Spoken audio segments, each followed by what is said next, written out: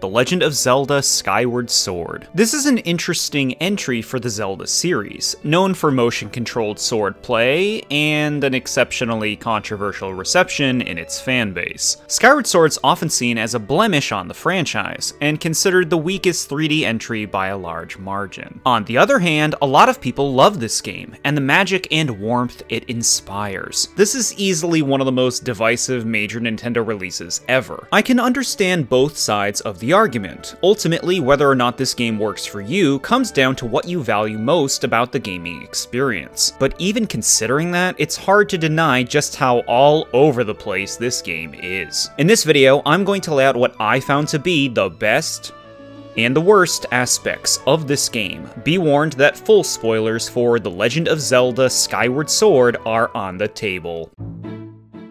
The best. Number 1, characterization. Skyward Sword has pretty good characters for a Zelda game. The primary duo, Link and Zelda, have a pre-existing relationship this time as friends and students, ensuring their bond feels stronger and more personal than ever. Link's especially likable, and the most expressive a realistic Link's ever been. Zelda's similarly endearing, feeling both intelligent and capable. Combined with an appealing design, this is one of her best iterations in the series. Her connection with Link feels natural, so you can actually get into the narrative of wanting to reunite them. Link also has a well-conveyed connection with his sword companion Fi, whose unique way of speaking and enchanting design already solidify her as a series icon, radiating the grace and majesty of the Master Sword beautifully. Granted, her eccentric presentation brings some baggage along with it, and we'll get to that, but by the end of the game, I was attached enough to find her farewell scene pretty touching. Impa plays her two roles very well, the first as a protective warrior and the second as a guiding old woman. These are both inspired designs that feel mysterious. While Groose is overtly unlikable at first, he undergoes an arc that surprisingly works better than you'd think, redeeming him by the end of the story and ending up being a rather memorable part of it. Character designs worth highlighting all around. Everyone stands out in their own way with different shapes and palettes. The primary antagonist, Girahim, in particular, makes a striking impression, but unfortunately, as a character, he leaves a lot to be desired. By the end, he just comes off as vain and incompetent, and the one-note final boss Demise doesn't fare much better. Number 2, Skyloft. The only real town in the game, Skyloft's a charming place with eccentric residents. A town in the clouds isn't something you see too often, making it feel very whimsical. Interiors express a lot of personality and are not only cozy, but believable. Enough buildings are here to make it convincing enough as a town, and it helps that each NPC has their own unique design and name. Although side quests are almost all fetch quests, they're still fulfilling to complete since they change the world in some way. It's nice when your actions feel like they make a difference. The bazaar's appreciated for putting all of your needs in one convenient place. Skyloft has nice touches scattered all around. Accidentally throw a cat off the island and be shocked when it flies back with its ears. Fall off the island yourself? A Sky Knight rescues you instead of magically reappearing without context. Although that does happen in other areas. You flush after using the bathroom, the only bathroom in the whole town. The town could be bigger. I have no idea what these people are eating besides pumpkins, but this is an instant classic for a town hub and an unforgettable part of the Skyward Sword experience. Number 3, time shift stones and the sand ship. Of all the puzzles in Skyward Sword, by far the most imaginative are those involving the time shift stones. Striking these stones causes the surrounding area to turn back to ancient times. It's a fun mechanic with thought-provoking puzzles. The concepts stretched a great deal, constantly introducing new ideas using the stones. Skyward Sword's dungeons are all solid, but the sand ship's a notch above the rest, not only for its novel setting, but also for being the most intricately designed, with a single time shift stone placed on the mast that changes the entire ship at once. It's a standout set piece of Skyward Sword, and one of the most worthwhile ideas the game offers. The lead up to the boss fight's also very well done, as the ship starts tilting and filling up with water while being attacked by giant tentacles. The fight itself is a little dull, but the creativity of the time shift stones is more than enough to secure this as the best dungeon of the game. Number 4, Kalactos. Kalactos rocks. Look at this thing. Awesome and freaky, with multiple mechanical arms and a creepy, empty expression. Weaving in and out of its attacks while pulling it to pieces makes this one of the most active, fast-paced fights in this series. The exceptional sound design ensures every action feels empowering and and leaves an impact. And don't forget the destructive columns around the arena that lend it even more spectacle. A lot of Skyward Sword's bosses aren't very flexible in how they can be fought, and while still true for Koloktos to some extent, this fight's far more engaging than the others because it feels more dynamic, so the boss actually comes off as threatening. Plus, this happens when you beat it.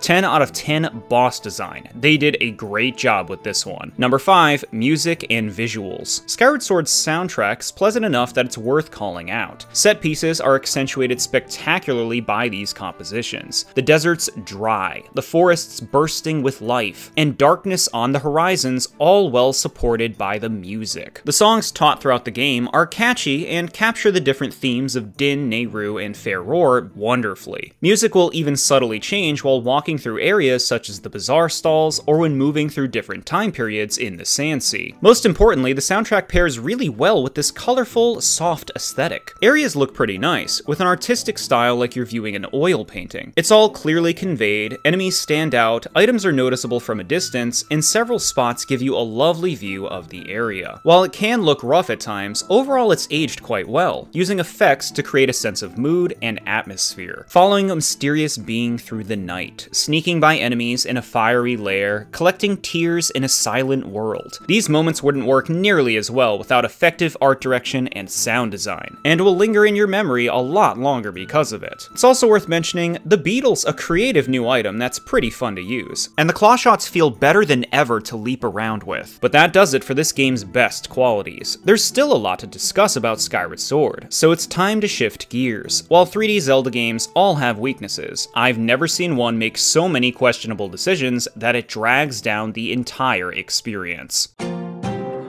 The worst. Number 1, reiterating and hand-holding. Linearity isn't inherently a bad thing, and there's nothing wrong with the linear nature of Skyward Sword, but it crosses a line when you stop and look at the sheer amount of hand-holding and regurgitated information this game presents you with. Skyward Sword's a little too eager to railroad you through the adventure, and considering how many options you have to figure out the path forward, it didn't need to be like this. A gossip stone that directly tells you how to progress is available from the very beginning, as well as a fortune teller who also offers guidance. And let's not forget the oh-so-magical dowsing mechanic that turns exploration into following a glowing circle. These elements are on top of how streamlined the progression already is, to the point where it feels like babying. The developers were clearly scared of the player getting stuck, and the most infamous contributor to this point is Fi, someone a lot of players end up hating because of how often she interrupts to explain basic things. A lot of people claim she ruins puzzles,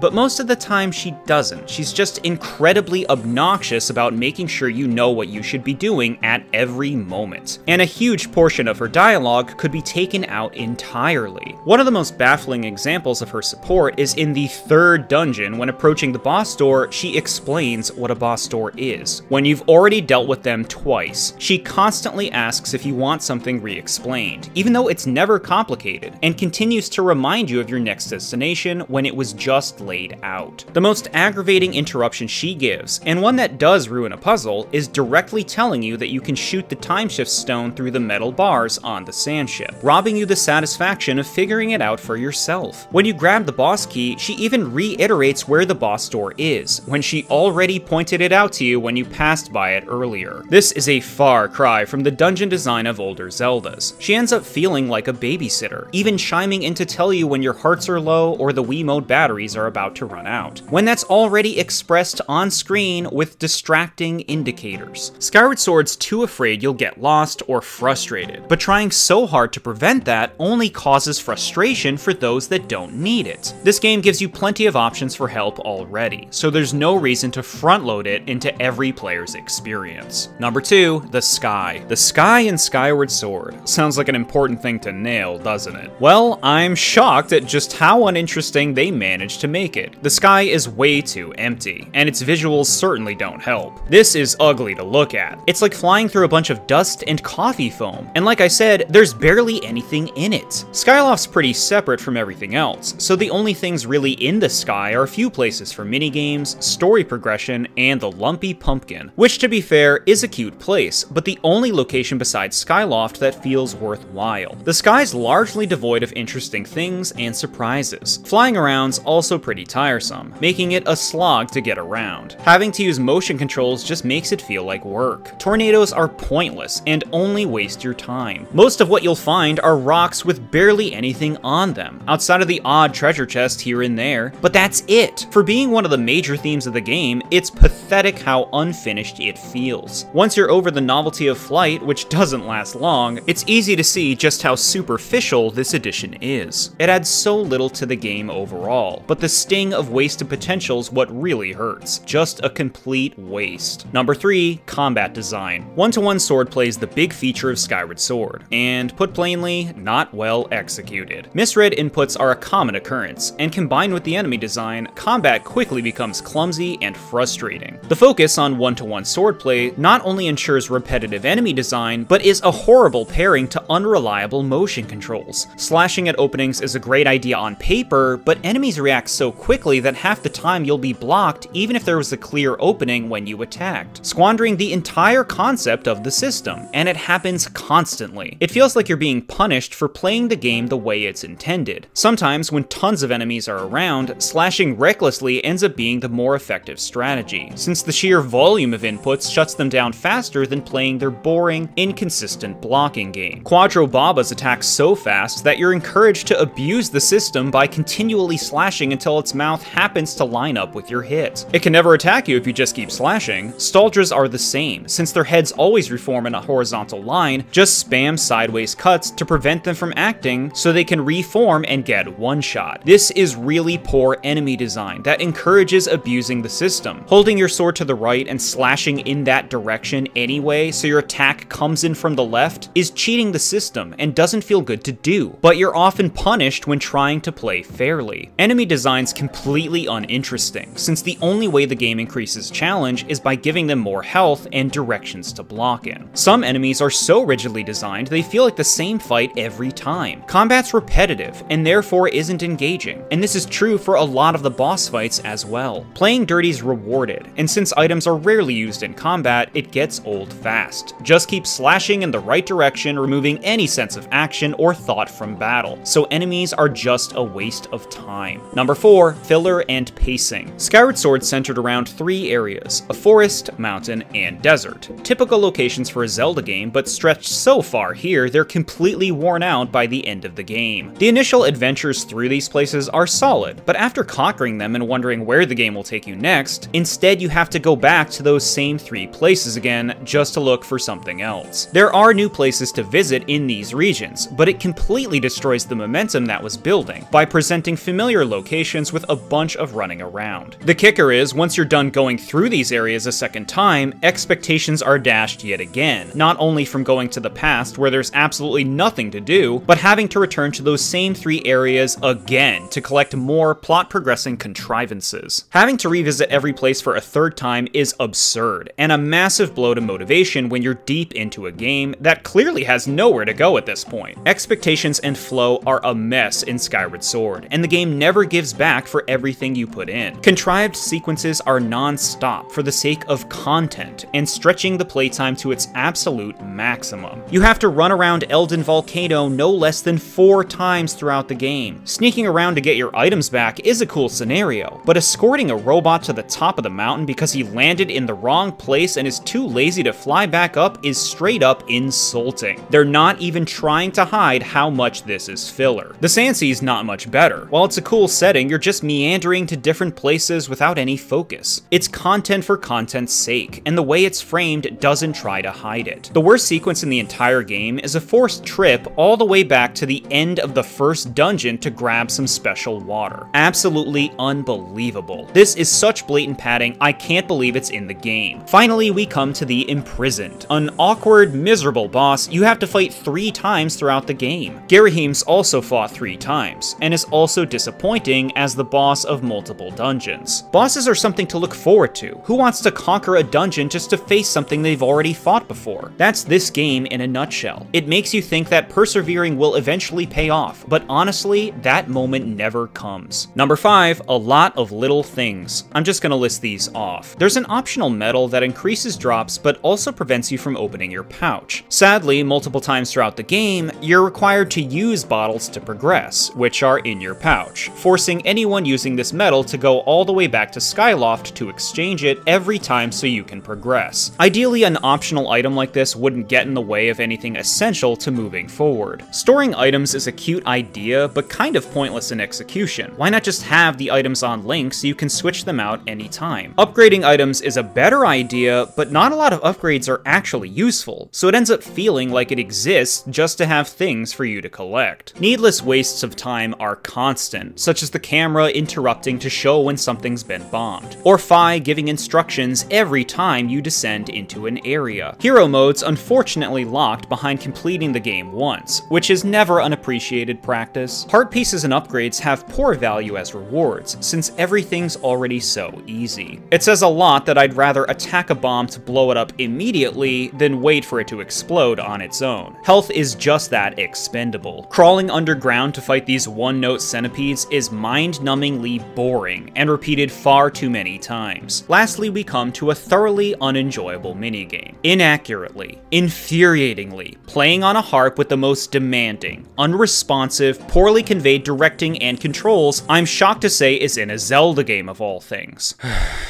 I had a lot to get out, and frankly, my most recent playthrough of Skyward Sword made me more aware of its flaws than ever. It's a shame just how unwilling this game is to trust the player, deviating from the more open roots of the series while not contributing much of value to it. Skyward Sword's not as bad as I'm making it sound, but its problems have to do with the most critical elements of effective Zelda game design. There are still things to appreciate here. The characters are endearing, the world's easy on the eyes, and it's host to some really cool puzzles. I'd recommend this game to someone with tempered expectations, who can enjoy a slow experience that's wholesome when you get into it. However, if Skyward Sword doesn't interest you, it's not at all a must-play, but that doesn't mean you won't end up liking it. Thank you all so much for watching. If you liked my video, subscribe to my channel and consider supporting my work on Patreon. Thank you so much to my patrons for your support. I'll see you next time.